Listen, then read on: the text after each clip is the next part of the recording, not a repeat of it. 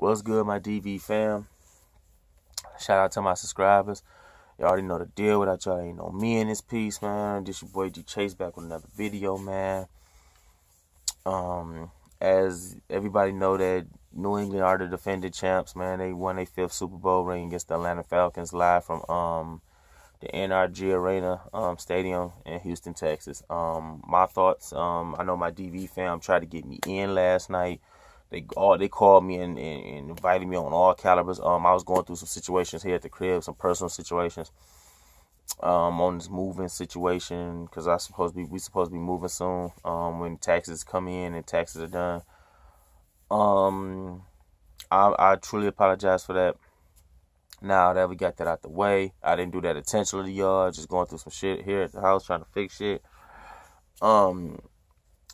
I do want to tip my hat off to them Falcon boys. They did not lay down. Yeah, they shot themselves in the foot at the end. Defense I'm referring to.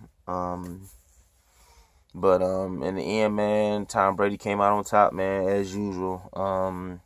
Shout out to Tom Brady. I hate to even do that shit because I know Ray Moore laughing at me when he see this fucking video. You guys did great. I mean, y'all couldn't protect y'all couldn't stop their run game in the first half. That's what killed y'all. That's what got a lot of them. That's what got them in scoring opportunities to score. But then again, y'all hit the switch on defense after the half, and y'all just came out blazing after that. Hats off to the Falcons. Y'all came in, y'all fought, but definitely salute to them Patriots boys, man. Y'all did y'all thing, man. Other than that, man, it was a great game. Only thing I hate about the Super Bowl was that gay ass halftime performance by Lady Gaga. That was the weakest fucking performance I ever seen. Shit, that shit was garbage, man. I thought the bitch was about to kill herself. She flat on the fucking 2 thin ass ropes. Like, this bitch weighed 90 pounds and shit. She's about to fall off that motherfucker. Other than that, it was a close game, man. It was a well-fought game, man. Both teams came out that mud, guns drawn, man. Ready to fucking fight, man. Salute to both of them teams, man. They came out and played their ass off. I'm gonna end this video. It's gonna be probably midway through because I'm about to get a game at 2K, probably 2 games, man. I've been playing my 2K my career, man. 2K17, I'm sorry. I did get drafted by the Kings, but then I got traded to Detroit. It was a good look, man. I always want to play for my hometown team. I always want to bring a championship to them, and I think I'm about to do that this year, man.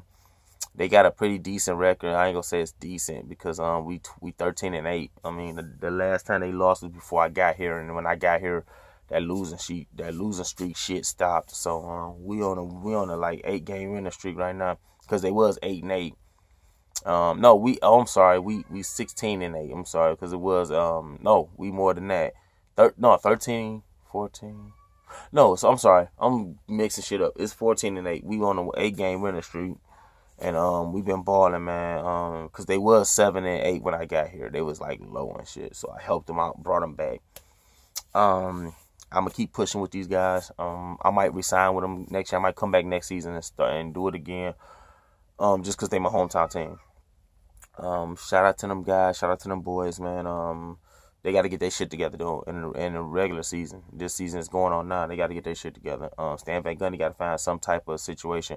He got to force some type of authority in the locker room because I don't think there's no authority in the locker room. I think everybody just playing for themselves.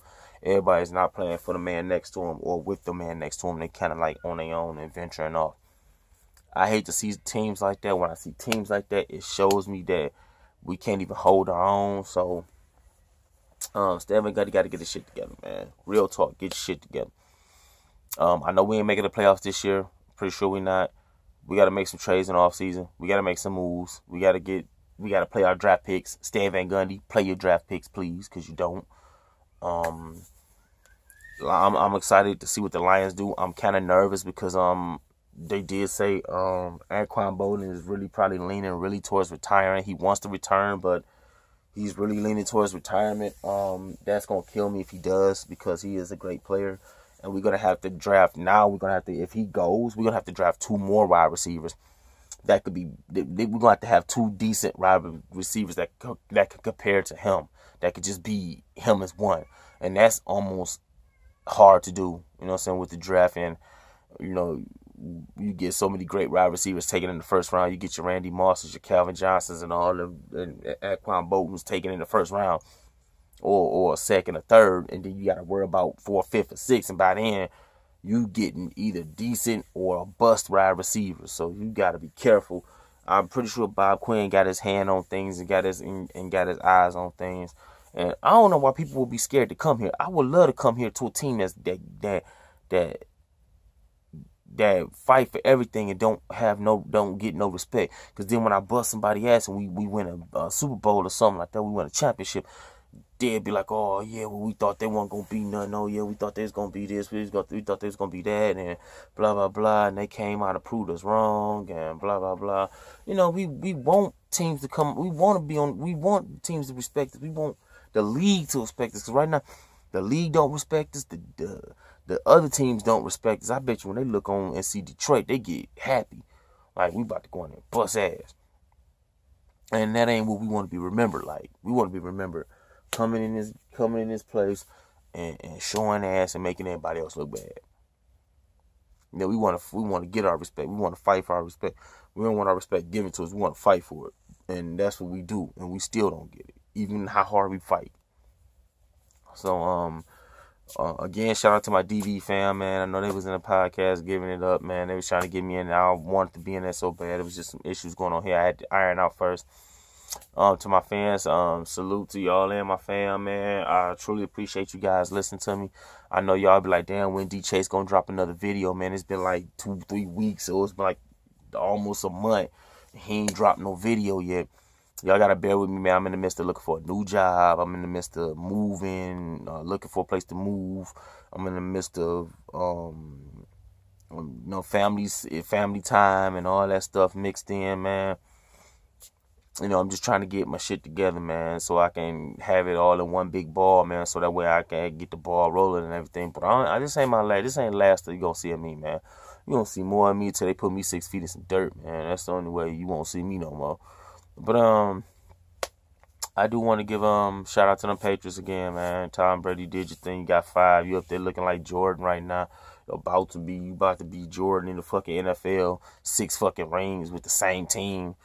So, with that said, man, this your boy D Chase. I'm gonna make this video kind of short because I do want to get a game in. I'm gonna holler at y'all later. Peace out, man. DVE fam, man. Our fam is so big right now. I will be throwing shout outs here and there, but I'm gonna shout out my whole DV fam. Y'all know who y'all are, man. Everybody know who they is, man. This your boy D Chase. I'm out. Peace and love, man. I'm out.